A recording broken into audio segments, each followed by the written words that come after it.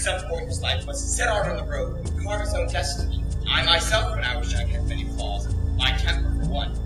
One time, when I was resting on the side of the road, I was run over, hurt, nearly killed by an old man and his chariot. And in a rage about that and other matters, I struck back, killing far more than the old man himself.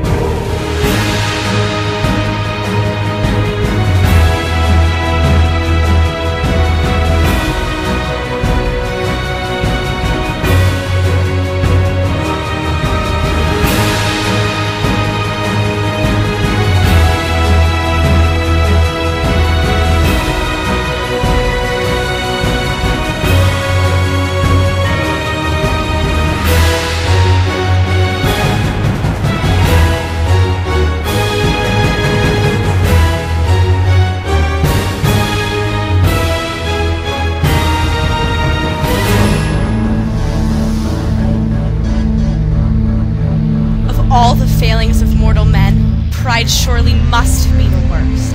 Other sins are easy to see, nasty, brutal, obvious. But pride is insidious.